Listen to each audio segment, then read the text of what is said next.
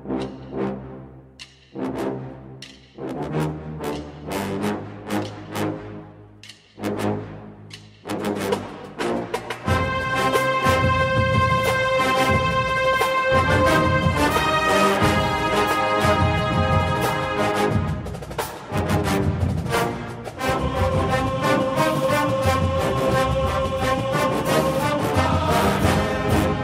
morning, Bucknutters. Welcome to the Bucknuts Morning 5 here on Monday, November 2nd, 2015.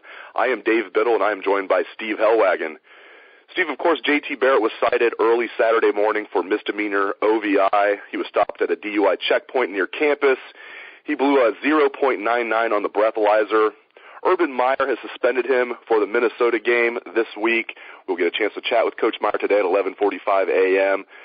Steve, the biggest question around Buckeye Nation right now seems to be, is one game enough? In college football in general, you see a lot of people out there debating it. Is one game enough for a DUI/OVI, in your opinion? Yes, it seems that given all of the circumstances that one game seems to be kind of what is the standard, I guess, across college football for something like this. These things do crop up from time to time across the country in different programs, and typically it's a one-game suspension for a first-time offender. I think if you get into where someone is a repeat offender or is truly egregious or truly flagrant, I mean, he, as you said, blew just over what would be the legal limit for an adult or a 21-year-old and up in the state of Ohio, even though he's 20 years old.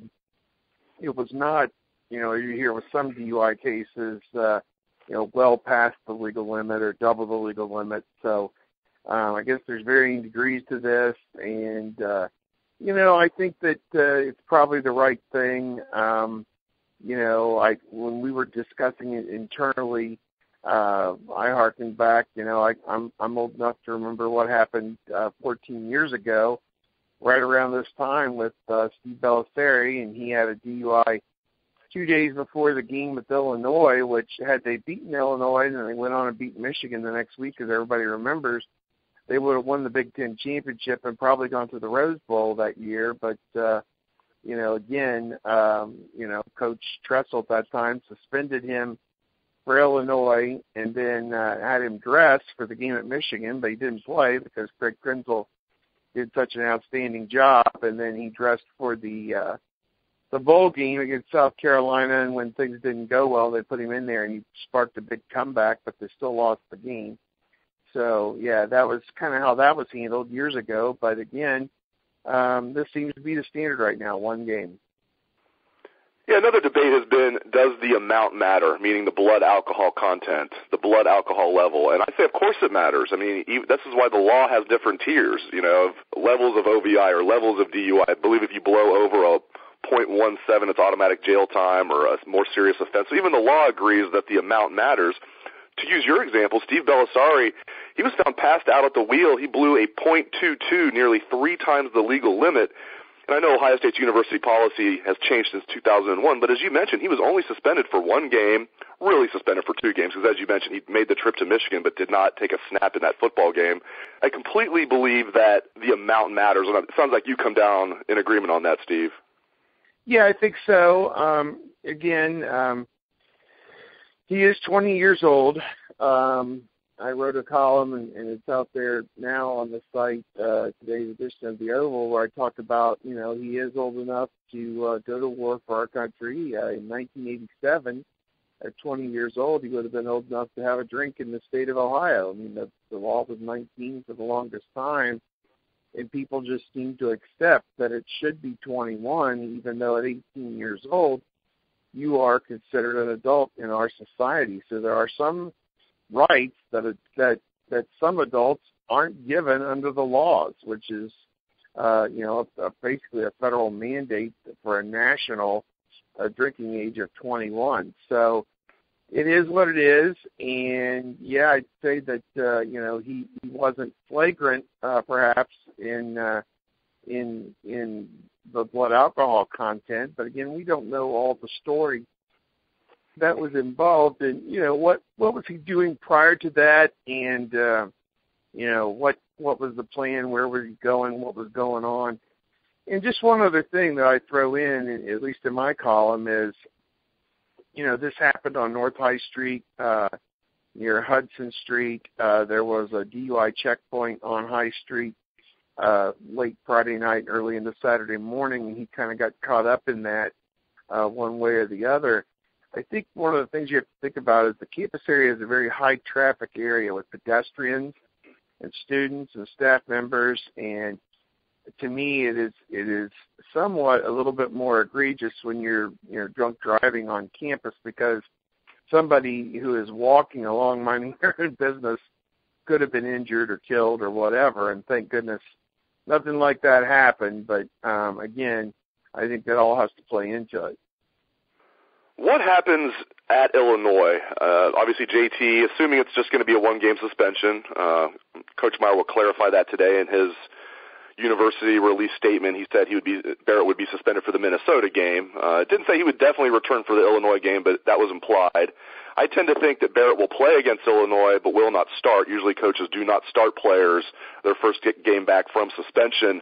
Or maybe he'll just sit out the entire Illinois game. Maybe, to use the Belisari example, maybe he'll be suspended for one game and then dress in the second game but not play. I tend to think, though, he's going to play a lot in that Illinois game to get him ready for that Michigan State game the following week, where he will start, in my opinion. Where do you come down on that, Steve? Do you think Cardale has a chance to keep this job, or do you think JT's going to get it back at Illinois? Will JT get it back at Michigan State? How do you forecast this? Man, I think we're going day to day right now, Dave. I think that, there was an incident, with basketball last year with Mark Loving where he kind of got his hand slapped a little bit, and he was basically done mentally for the rest of the year. And I guess we just need to see how JT responds to this. I mean, the JT that played against Penn State, if you can tell me that that's the same JT that will show up when they play Michigan State in a couple of weeks, well, yeah, throw him out there. Heck, let him start the game, I guess. But I would agree with your scenario. Obviously out this week, should get into the game against Illinois at some point. Illinois, their season is just basically falling apart. They seemed promising at one point, but, losing to Penn State 39-0, they don't seem like they're going to be able to muster much of a fight. So, I would think that it should be a lopsided game, and I would think that there would be a chance to get JT in there. But between Urban Meyer, Ed Warner, Tim Beck, they've got a situation on their hands, and they have to manage it because they are now going back to Cardale Jones in a pinch, and you can't very well throw him, out, in favor of JT Barrett, who made a major mistake. I mean, just a terrible lack of judgment in his point. And so, I mean, they're in a very difficult spot. And I guess that if Cardale plays well, to me, it's going to be hard to get him back out of the lineup. But, JT played phenomenal against Penn State and also against Rutgers. So, man, it is going to be a very difficult situation for them to manage. And I think it kind of comes down to how JT handles his business in the next 2 weeks. Is he contrite? Is he still sharp? Is he ready to go when his time comes? And I think we'll just have to wait and see what the answers to that are.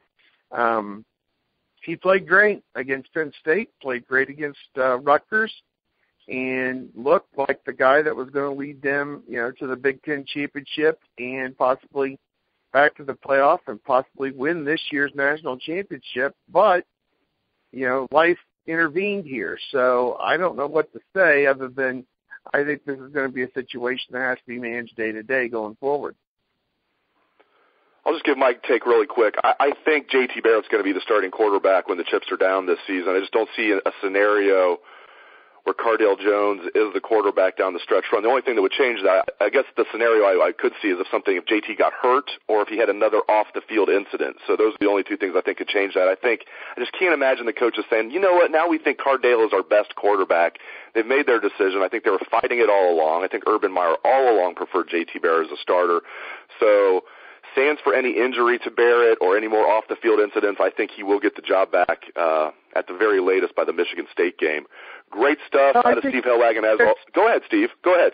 Go ahead. I think that's a very valid point, but I think you also have to manage Cardale through this too, because for everything people have said, oh, he's on Twitter, oh, he's talking about Ronda Rousey, all this, all that, going to the Indians and going to a celebrity softball game and, whatever and all this, he by and large has kept his nose clean. And I think that, I think a lot of people are going to be watching to see how Urban Meyer handles this. This is the ultimate case of, does the good of the group, does winning a football game overcome, the idea that you got to toe the line. And I think they're walking a real tough line here with this because, Cardale is somewhat capable. I mean, he's been kind of up and down. He won a national title, yeah.